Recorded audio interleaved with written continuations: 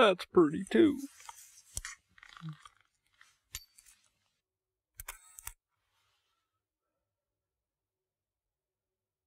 Yeah, that's a good one.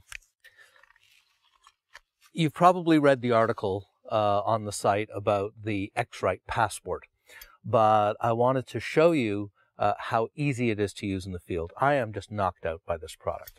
What's an X-Rite passport, you ask? Well, if I can find it, I'll show it to you. It's this guy here. And what it allows you to do is to create a custom profile for the given light condition that you're working in, as well as the gray balance, and to do it on location quickly and easily. It's really quite remarkable. So you open up the little plastic case, and inside you have a standard Gretag Macbeth color checker and another chart, which is for other purposes, and we'll talk about that another time, or you can read the article. What you also have is a nice large white reference. So what I'm going to do is make life really simple, and all I want to do is photograph this color checker chart. So I'm just going to lay it down on the hood of the car, because it's in the same light condition as I'm working in here. And here's the point, that there is nothing in this scene that I can use as a white reference. There's no one with gray hair, no one reading a newspaper, no one wearing a white t-shirt. I have no idea of what the correct color balance is. Plus, I can now generate a custom profile at the same time. So here's what we do. Just get the color checker in the shot. Get it to fill as much of the frame as possible. Doesn't even really have to be in focus. So I'm going to take the card out of the camera, and I'm going to get my laptop, stick it here on the hood of the car, and do this right on location.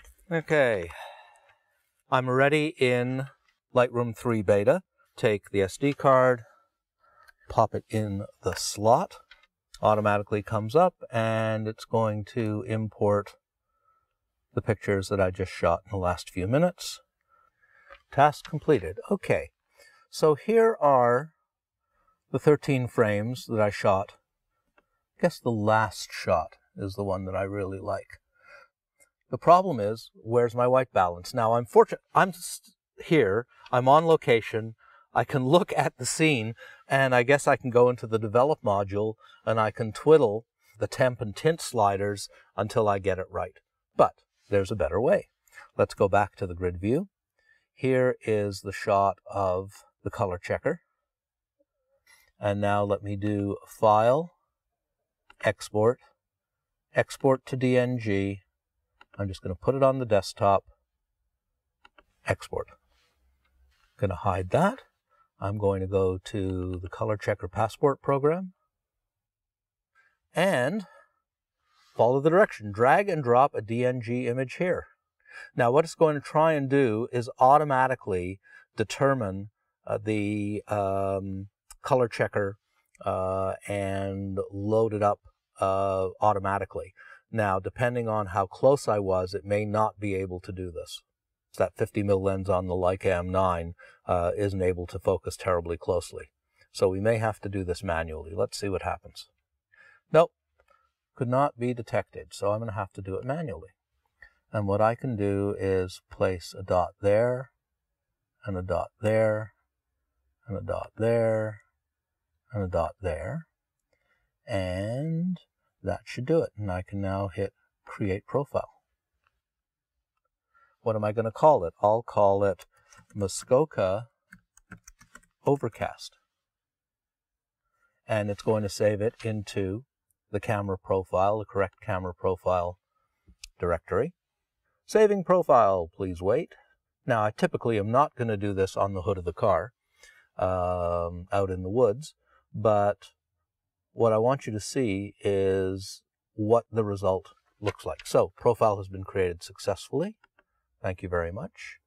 And we can get out of ColorChecker Passport. Now what I need to do is I need to close and then relaunch Lightroom so that the profile that ColorChecker Passport has created gets automatically loaded. We're going to load the profile and set the white balance. So let's do that here. We will go into camera calibration. And there's Muskoka Overcast. In fact, there's Muskoka Overcast twice, because I did one yesterday. We were out shooting. Press W for white balance, and I am going to set the white balance for the image. So now I've got white balance set, and I've got the profile selected, and I am going to create a preset. And the preset is going to have white balance and calibration, and I'm just going to call this Muskoka Overcast WB and profile. And I'm going to create it. Now I can go back to the image I want to work on. Let's say it's this one here. And in the Develop module, over here is my Muskoka Overcast White Balance Profile preset. Click on it,